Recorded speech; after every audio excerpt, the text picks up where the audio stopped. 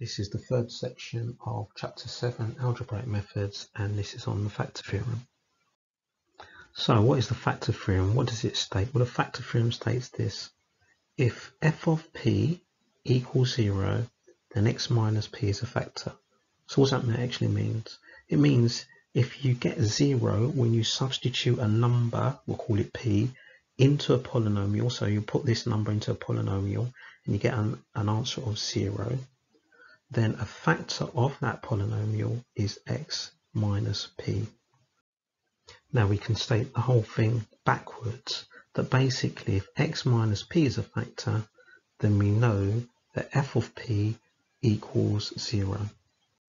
Now we can show that x minus p is a factor either by using the factor theorem, here using it this way round, which is probably quicker, or we can use long division. That will take slightly longer to do. And if we use long division, then we're expecting a remainder of 0. So unless a question states explicitly to use either the factor theorem or long division, then probably the factor theorem is going to be the quicker way to show that this is a factor of a polynomial. Example 5. Show that x minus 2 is a factor of x cubed plus x squared minus 4x minus 4 by A, algebraic division, and B, factor theorem. Now normally in an exam or test situation, you would choose one way or the other. You wouldn't be asked to do both. So our divisor is x minus 2. We've got x cubed plus x squared minus 4x minus 4. We've got all our powers, descending powers of x, so we don't need to put anything else in. Okay, so x times by what is x cubed? X squared. Let's write that here. X squared times by x squared times by negative 2. Underline, subtract. That's going to leave us with, and let's write this correctly here, it's x cubed, x squared, basically plus 2x squared, so that'll give us 3x squared. Bring down the 4x. How many times does x go into 3x squared? Well, it's going to be 3x. Multiply the 3x by the divisor, so we'll get 3x squared minus 6x. Underline, subtract. That will leave us with negative 4x, basically plus 6x, which is 2x. Bring down the negative 4. Then we say how many times does x go into 2x? That's just 2. X times by 2 is 2x. Multiply the 2 by the divisor, so we'll get 2x minus 4. Subtract. Now since they're the same, we're going to get 0 remainder, so we can say that since the remainder is 0, hence x minus 2 is a factor of x cubed plus x squared minus 4x minus 4. Okay, part B, using the factor theorem. Now we're going to see this is much quicker. So we'll say if x minus p, or x minus 2, is a factor, then that value of p is equal to 2. Now be careful, it's not minus 2. Remember the factor theorem says that if x minus p is a factor, then f of p equals 0. So it's always a negative here. So for example, if this was x plus 2, this would be negative 2 here. So be careful, p is not negative 2, p is 2, because this is the factor theorem. There's a negative there already. And all we need to do is to substitute 2 into this, where we've got x. So we work out f of 2. And f of 2 is going to be 2 cubed plus 2 squared minus 4 times 2 minus 4. 2 cubed is 8, 2 squared is 4. Then we're going to be taking away 8, taking away 4. And I can see that's 0 because I've got 8 minus 8, 4 minus 4, 0. So we can say that since f of 2 equals 0, therefore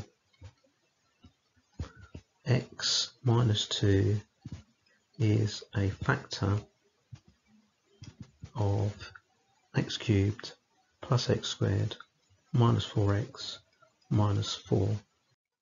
So you can see which way is quicker. So if you're not told which way to do it, I would always go for the factor theorem. That's going to be quicker than long division. Example 6, fully factorize this polynomial here. Now notice that in this part of the question, no factors have been given. Now it would be unusual in an exam that no factors have been given, and we would need to sort of guess what those factors are.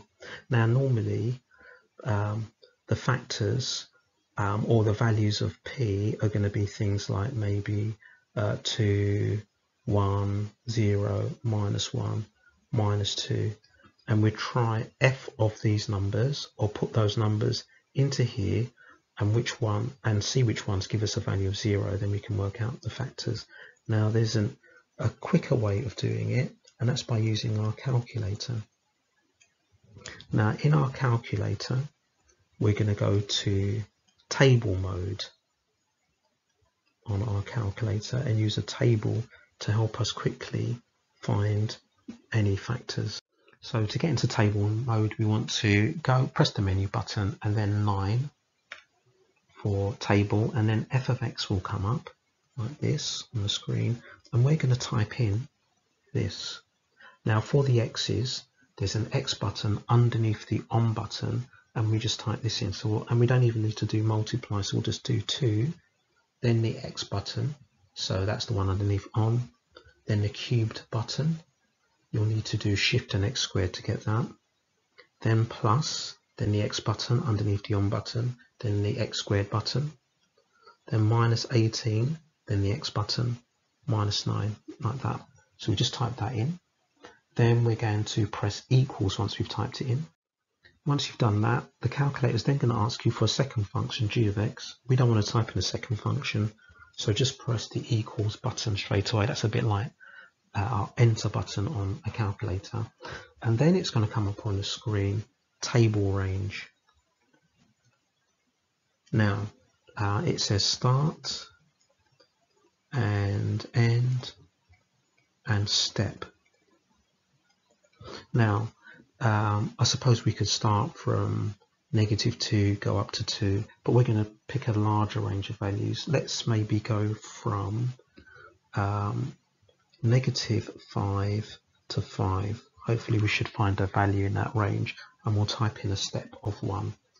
So we'll type those in and then press equals, and then you're going to get a table, 2 columns of values, and what we're looking for, we're looking to find 0 in the f of x column. So the table is going to look something like this, obviously with straight lines, and it's wherever we see zeros. Now I actually see a 0 next to an x value of -3, and it looks like I've hit the jackpot, because if I scroll down, I also see another x value of 3 to give me a value of f of x.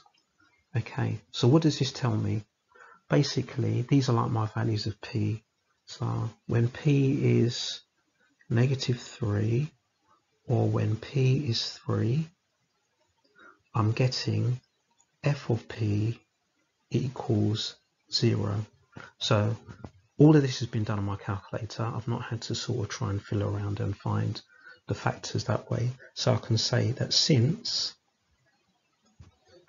f of -3 equals 0, and I suppose really I should say that we're going to let f of x equal 2x cubed plus x squared minus 18x minus 9, because this f of x has suddenly appeared, so we need to state. So since f of -3 equals 0, that means that x plus 3 is a factor, so not x minus 3, it's always x minus whatever p is, so it's x minus -3. X minus -3 is like x plus 3, and since f of 3 equals 0. Again, we got that from the table. That means that x minus 3 is a factor. Now, that's not all the factors, because if you multiply those together, you're not going to get this 2x cubed plus x squared minus 18x minus 9. We need to find the other factor. Well, how are we going to do that? Well, we're going to multiply together our two factors, and we can just use the difference of two squares, and that's going to give us this quadratic. If I divide this polynomial by this quadratic, the quotient, the bit at the top of the long division, is going to be the other factor, assuming that I get a division of 0. So I've put together these two factors. I'm basically saying x squared minus 9 times by what gives me this, and I'm going to use long division to do that. So let's write that out. Actually, let's do it a little bit lower. So there we go, and we just follow through our long division algorithm. Okay, so x squared times by what is going to give me 2x cubed. It's going to be 2x. So we write that over here, over the x's. Multiply the 2x by the divisor. So we're going to get 2x cubed minus 18x. Right, okay, I was going to write it here. I need to write it in the right place. It's going to go here. So minus 18x. So this is like putting 0x squared here, or I can just leave it blank. But we keep everything lined up. Now we subtract. So first column is going to be 0 here. This is just going to be x squared, isn't it? X squared minus nothing. So x squared. And then negative 18x minus negative 18x is 0. So we'll just put 0x. And then we bring down the next term, which is the minus 9. Then we say, right, okay, how many times does x squared go into x squared? Well, it's just once, plus 1. Multiply 1 by the divisor. So you get x squared minus 9. Keep everything lined up. And I can see that when I subtract, I will get a remainder of 0. So I can say by that that this is a factor. So hence 2x plus 1 is the other factor. So to fully factorize this 2x cubed plus x squared minus 18x minus 9, it means that we can write it in 3 brackets. One is x plus 3, one is x minus 3, then the other bracket is going to be 2x plus 1. So now this is fully factorized. So we'll move on to part B. We'll need to create a bit of space because part B is asking us now to sketch the graph. Now, once we've got the factors, we just need to work out what type of shape the graph is going to be.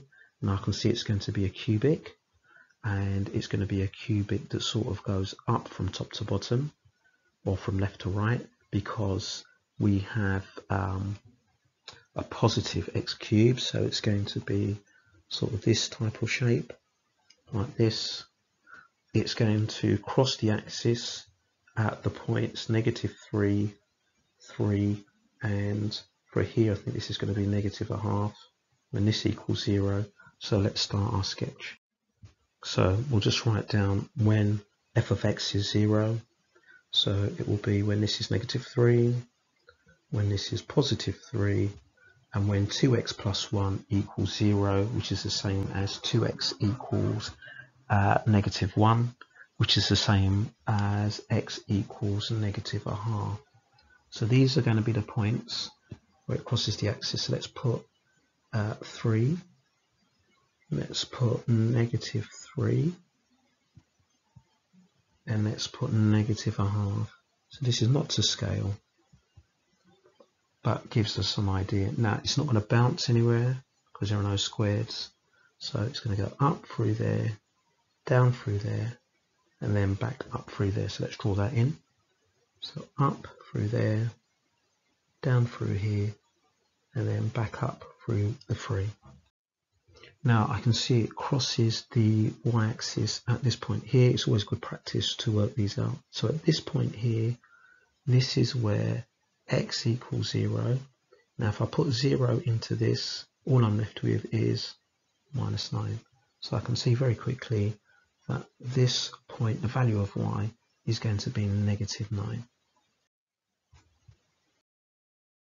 Example 7, given that x plus 1 is a factor of this, find the value of a. Now we could do this either by long division or by using the factor theorem. It's going to be so much easier using the factor theorem. So the first thing we're going to do is to say let f of x equal 4x to the power 4 minus 3x squared plus a. And then we're going to use the factor theorem, and we can say this: if x plus 1, which it is a factor, therefore f of, what would it be, negative 1 equals 0. What does that mean? That means that if I put negative 1 into this, it's going to be equal to 0. So let's do that. So 4 times by negative 1 to the power 4 minus 3 times by negative 1 squared plus a equals 0. Now you can see the only unknown there is a, so we should be able to work this out and find out what it is. So negative 1 to the power 4 is just 1, so we've got 4. Negative 1 squared is just 1, so minus 3 plus a equals 0. Now that's nice and easy. So that gives us 1 plus a equals 0, which means that a equals negative 1. So you should now be able to do exercise 7c on pages 145 to 146.